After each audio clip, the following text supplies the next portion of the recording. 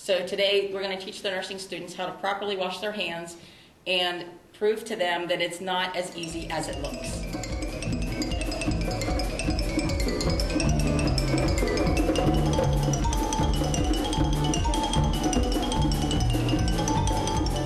And it just shows you like where areas that you aren't washing your hands properly, because everybody thinks they wash their hands really well.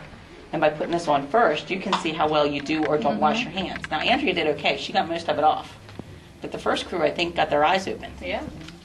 Ooh! Look at my nails. Somebody missed something. Ooh, in between her fingers, too. Which part of I? Look at this. She didn't wash her wrist. Oh, her wrist is funky. Wow. Your hands are filthy. I see. You got creeping crud. Oh my goodness. It's very important to wash your hands at least 20 to 30 seconds, depending on what you have. And it's a combination of soap, water, and friction. And you can use the hand gels. They're totally accepted. It is recommended, though, that you do go back to washing your hands about every, I guess, third to fourth time after you use the hand gel. You can't continuously keep using the hand gels. They work in a pinch, but nothing beats soap, water, and friction.